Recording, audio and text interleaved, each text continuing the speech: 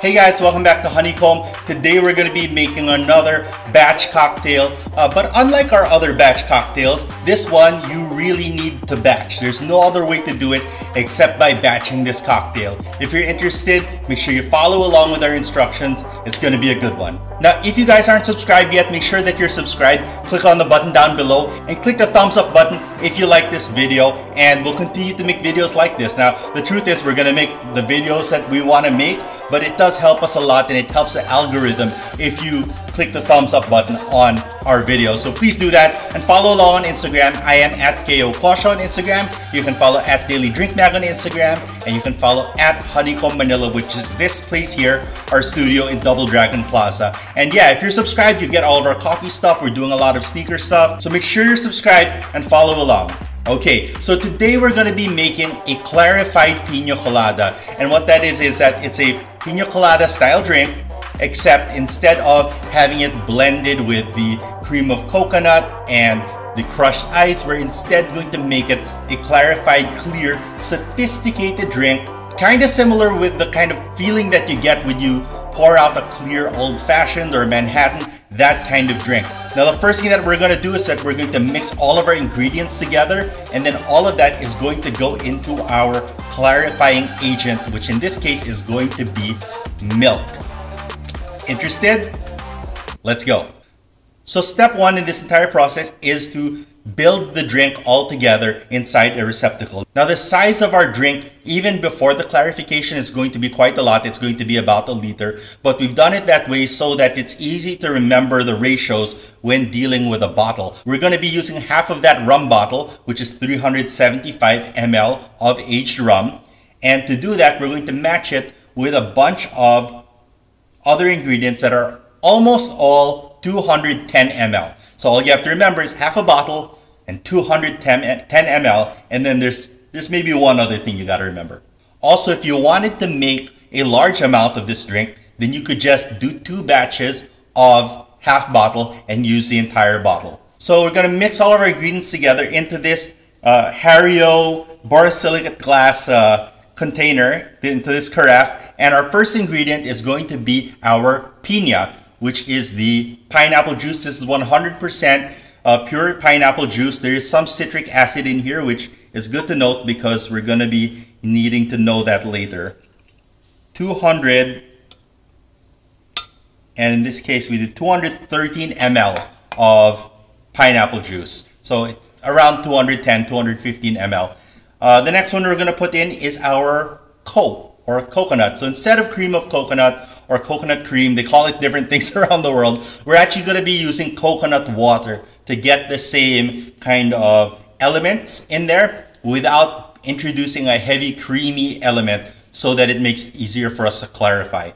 So we're going to pour in our coconut, and that brings us up to 430. So yeah, it's about 215. Up next, we're going to put in some simple syrup, and our simple syrup is going to be 110 ml. So that should bring us up to 540 on the scale. Simple syrup is, of course, half or 1 part sugar and 1 part water, and we just mix it together at room temperature. 540 total ml so far. Next, we're going to add some bitters. We're just going to use a little bit of Angostura bitters to give this just a little bit of extra texture. Usually, I would put around 8 dashes into this. So I'm actually going to look at the scale so that I have more or less an idea of how many dashes I'm putting into here.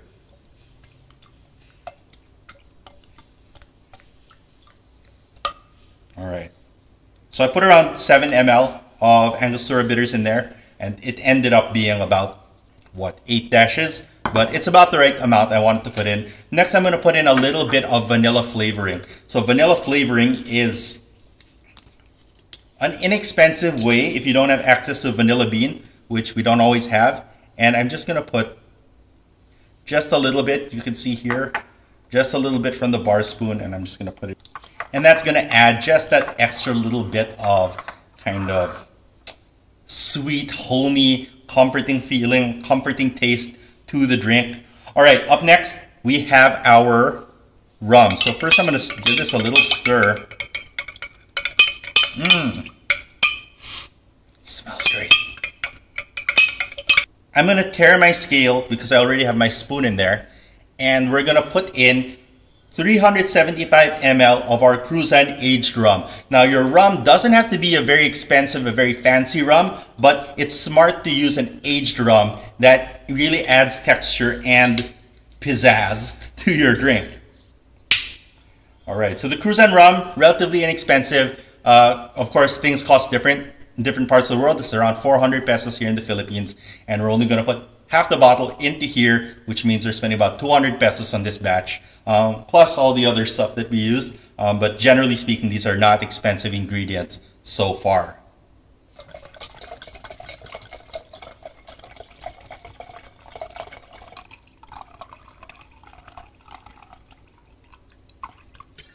All right, exactly 375.5 ml. So very good margin for error. And as you can see, half the bottle has been used for that. All right, so now that you've seen that everything is well mixed together, we're going to now add some acid. Now the acid is very important for raising the pH level of our cocktail because the milk won't curdle. And the clarification process happens as the milk curdles against our solution here, our cocktail here. So what I'm adding now is 80 ml of pure, freshly squeezed lime juice. Now you could use lemon juice in a pinch, but if you really wanted that true like Pina Colada flavor, you want to be using lime. It's a little bit more intense than the sweetness that we get from lemons, although Philippine limes are still kind of sweet. All right, so I'm just going to pour that in there, and that's the 80 ml. And that brings us to about 100 or 1,000 ml of liquid. All right, once we've given it a good stir, we're now going to bring in our milk. So this is our milk. We have 215 ml of milk. As I told you, it's easy to remember, 215 ml of milk. And the secret to doing this properly is that you have to pour your entire cocktail into the milk very slowly. Okay? You can't pour the milk into the cocktail. Doesn't work. You need to pour the cocktail into the milk. I cannot say that too many times. Why? Well, the curdling effect that happens with the milk actually happens as the pH balance of the milk rises. So you want to bring up that pH balance very, very slowly so that it all doesn't just curdle all at once. And if you pour the milk into this high pH solution, our cocktail that has all of that vitamin C, all of that citric acid, and all of that lime juice that we put in there, it's going to all curdle right away and it's not going to do its job. So what we need to do is we're going to pour this into the milk very slowly.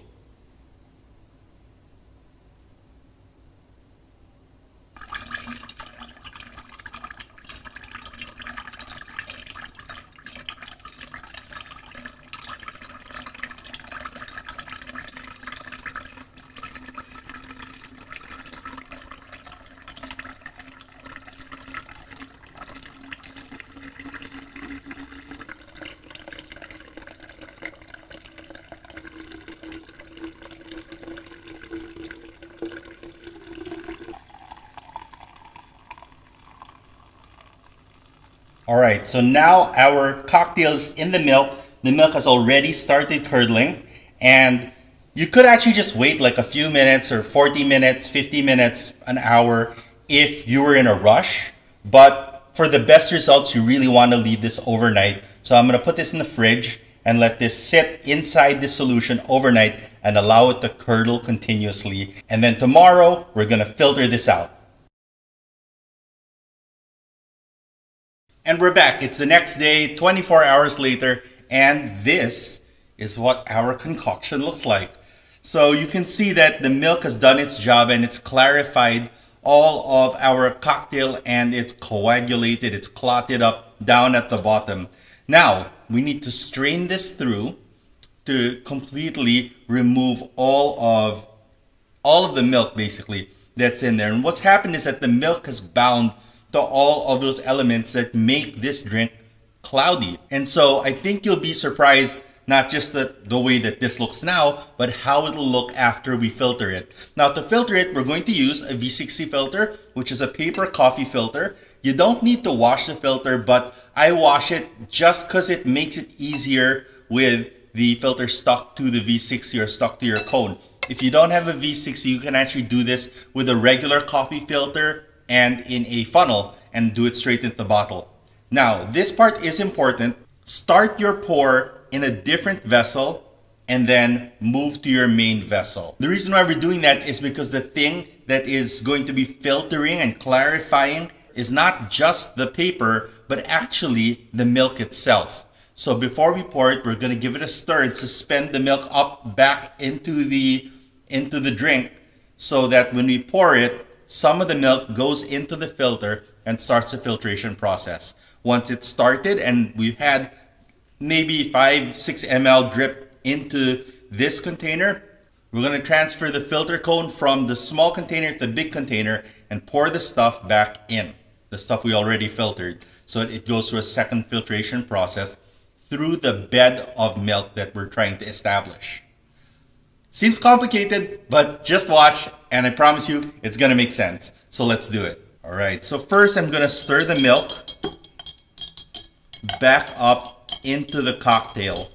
This seems counterintuitive because it's already clarified, right? But again, we want the milk to go down into our filter cone right away so that it has the effect of filtering the drink through itself.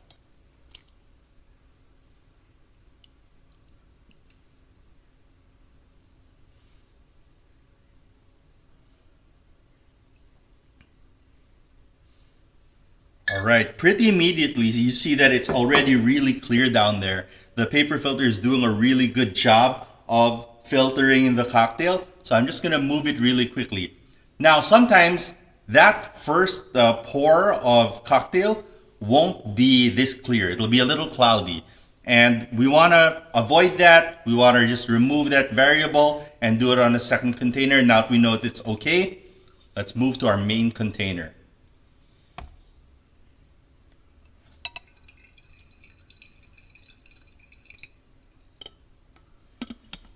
And I'm just gonna pour this cocktail back into the top and let that filter down.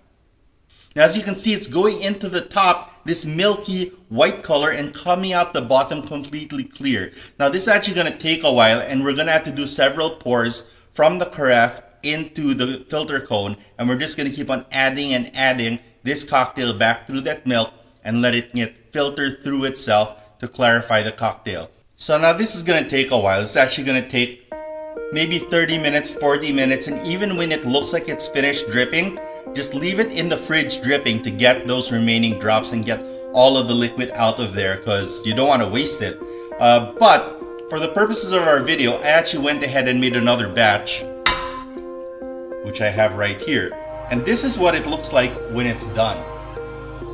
Now the batch that we made should make about the same amount of cocktail as the ingredients we put in before the milk. It's almost exactly the same. Some of the proteins of the milk, similar to fat washing, bind with the alcohol and it changes the mouthfeel a little bit, but you'll find that all of the flavors should be inside this bottle, inside of this drink, despite the fact that it doesn't look the same. And you'll find that if you did what we did and made about 990 ml of cocktail, you should get around that much out as well, maybe lose only about 50 ml in the process. So I'm gonna pop this filtration in the fridge and let it continue to filter, and let's see what this drink looks like served. So we brought out the rocks glass, nice pretty rocks glass with a nice pretty big piece of ice inside, and having the big piece of ice means that it'll dilute very slowly as you drink it.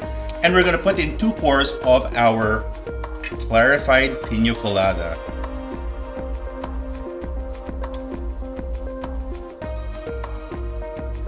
It is already cold because it's been in the fridge.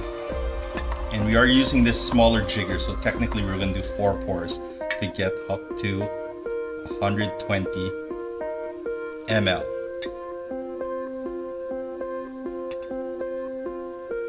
And you can actually leave it like this, or you can give it a little stir just to speed up some of the dilution.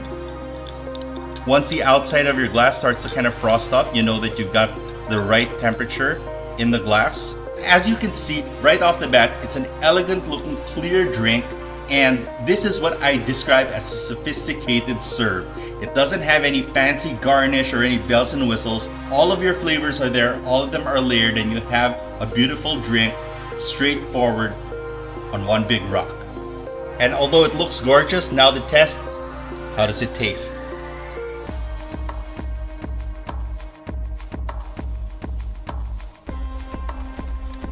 Good amount of sweetness. You can get the acid from the lime. Coconut is just there, but the pineapple really is right up in your face.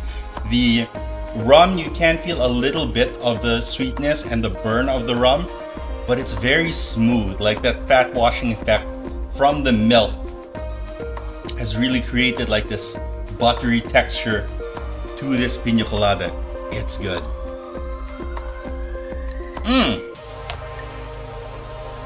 Now this bottle should last probably 2 weeks. I would say maybe 1 week in the fridge. Don't put this one in the freezer because we put a lot of kind of high water content things into this, like the coconut water and the pineapple juice, so it will freeze. Don't put it in the freezer, but keep it in the fridge and you can serve it up at a party for your friends. They should make a good amount for a nice night of fun.